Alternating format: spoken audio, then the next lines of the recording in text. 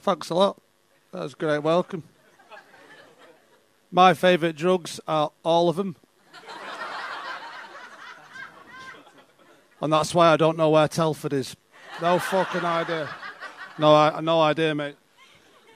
Let me just get my guitar. It's on the other side of the stage.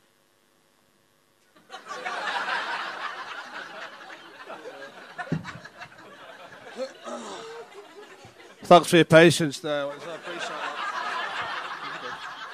Now, it's really important as a comic, as a comedian, as a performer, really, in general. You've got to start with your best material. No fucking about. Get straight in there. So that's what I'm going to do. That's not it, by the way. Just a fucking slide, by the way. This is called The Absolutely Amazing Song about travelling around Europe that rhymes. I'm off to Paris in a Yaris. This next song is kind of like, well, you might relate to it. You might not. Yeah, you know, you might relate to it, you might not. It's life, isn't it? Someone is talking. I haven't listened to a single word they've said. I'm dying of boredom. And it's actually getting quite hot in here. It's like the perfect combination of heat and boredom. And it's making me horny. Oh no, I'm getting horny. Getting horny in a staff meeting.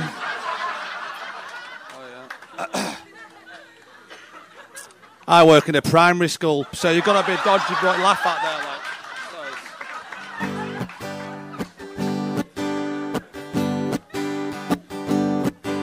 She's a twat and he's a twat, but they're very convincing. They're all very convincing twats. I'm tired and I'm off to bed. That is a song called Question Time, which is just the most annoying programme. It just makes you angry, doesn't it, when you watch it? 5 of them are dickheads and 1's all right. That's always the way it is. You might have heard of this saying before, actually. The older you get, the more right-wing you become. But I don't think it's necessarily true. I think this is more accurate. The older you get, the more you find people annoying. It's true. I'm 37. I've got 3 mates. I'm trying to make it 2. It's crowds. You know, it's crowds. You can't handle it as you get older. We got together about 3 weeks ago. There were 4 of us. I was like, lads, there's too many people here. I'm going to do one. They all thanked me. It was nice.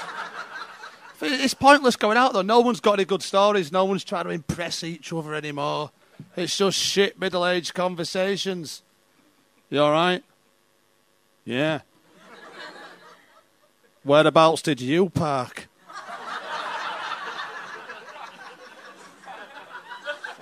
Point.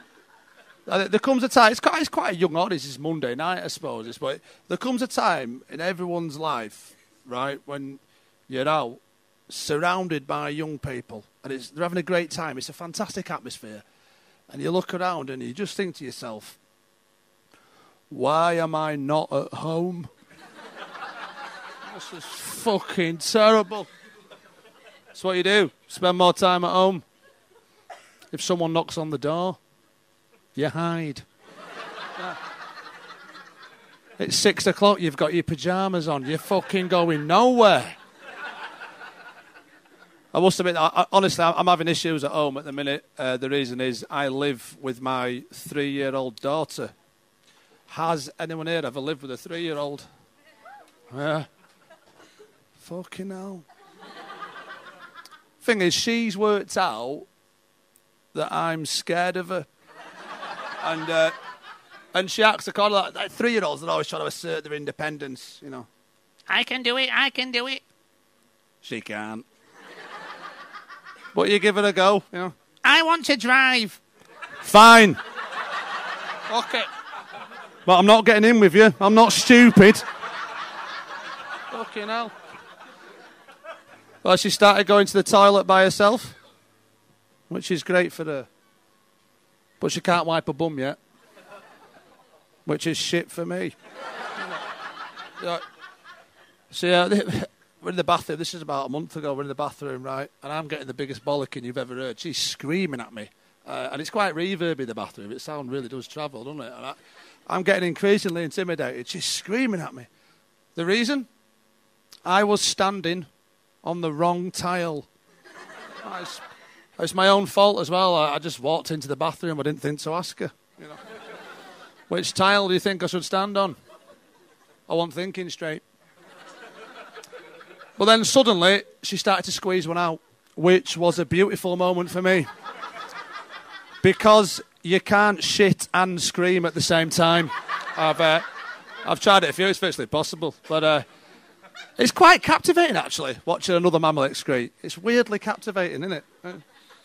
Don't judge me, by the way, because I know for the fact that everyone in this room has watched a shitting dog for a little bit too long. Just a little bit too long. You didn't need to see it, but you did, didn't you?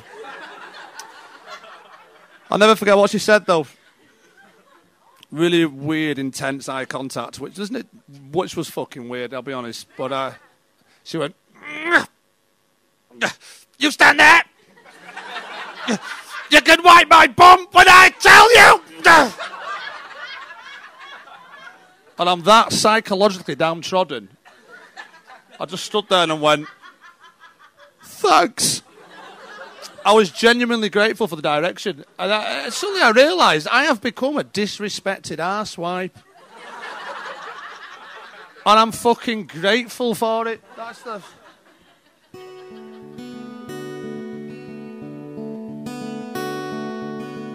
You looked at me. You said, yes, I can. And then you hit me in the bollocks.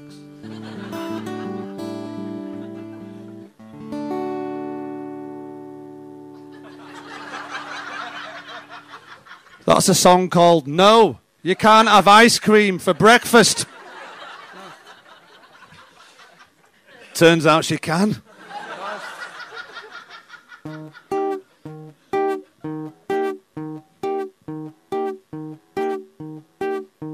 Come on. Come on. Come on. Ah! Petrol pump, £30 and 1 pence.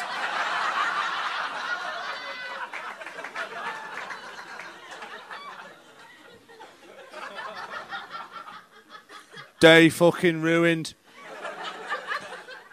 Got any fans of rugby union in? Very confident as well. Hey, no, there's nothing wrong with it. Don't take piss out of him. What's your name, pal? Say again, please. Dale. Of course it fucking is. This one's for you, Dale. This is a song called Rugby Union.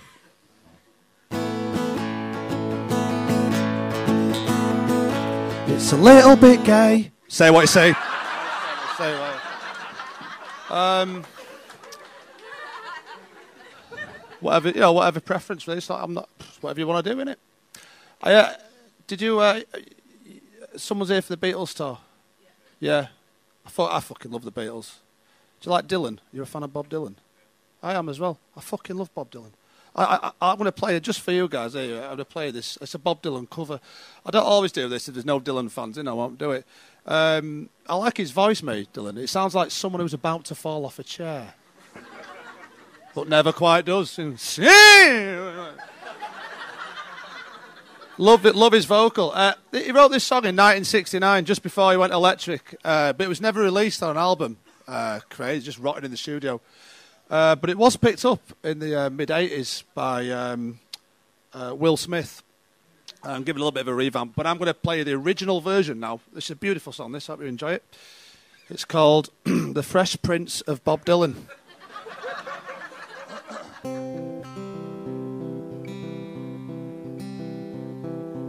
This is a story all about how my life got turned upside down. I'd like to take a minute if you sit right there. I'll tell you how because of Zaco. Billy? Well, in West Philadelphia, born and raised on the playground was where I spent most of my days. Chilling out, maxing, relaxing, all cool, and shooting some b-ball outside of school. But a couple of guys who were up to no good started making trouble in my neighborhood. I got in one little fight. My mom got scared. She said, Bob, you're moving with your auntie and uncle to Bel-Air. Put up to the house about 7 or 8, and I said to the cabbie, yeah, I'll smell you later. I looked at my kingdom. I was finally there to sit on my throne. There's the Prince of... No. Bel-Air.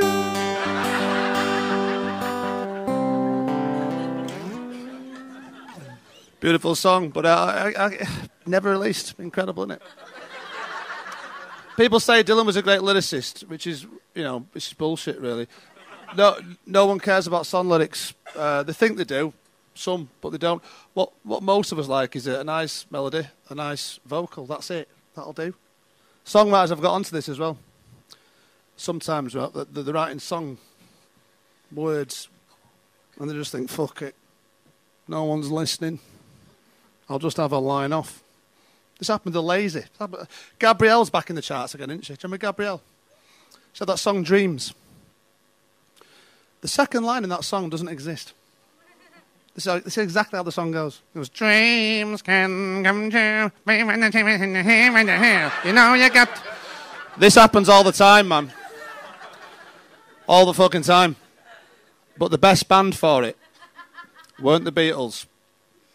It was the Bee Gees.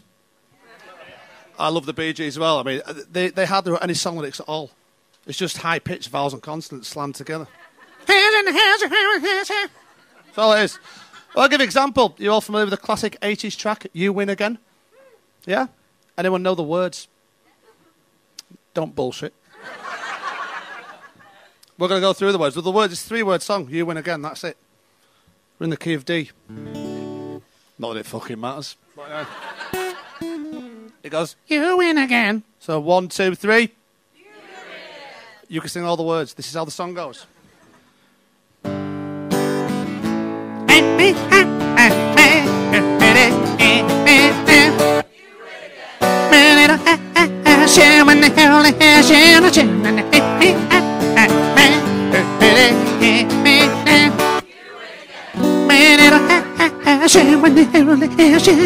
And that's how I write a song with 3 words. Fucking piss.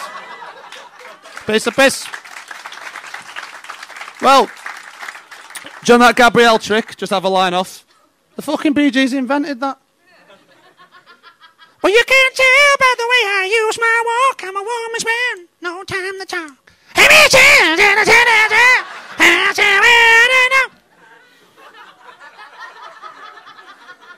But the most ironic thing about the Bee Gees, apart from the fact that I do look a little bit like all 3 of them, they had the nerve to write a song actually called Words. Fucking amazing. Quick snippet from Words now. It's the last thing we'll be doing, but you have to forgive me for the first bar. I have to do the Ronan Keating version. Can't help it. Fucking love Ronan. If you want to sing like Ronan, it's easy. Just it's out the corner of your mouth. Right there. This is Words. Sorry, this is Words by the Bee Gees. Hurts only words and words take your heart away. What words are these, Barry? Please enlighten us with. La la la la la la la la la la la la la la la. Come on, you all know basic French. Let's do this.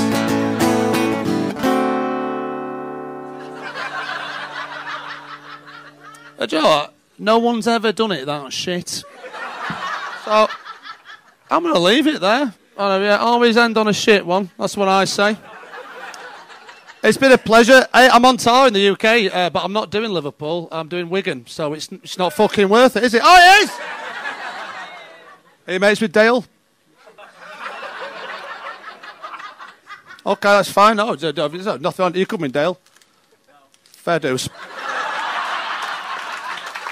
It's been a pleasure. Take care. Have a good one.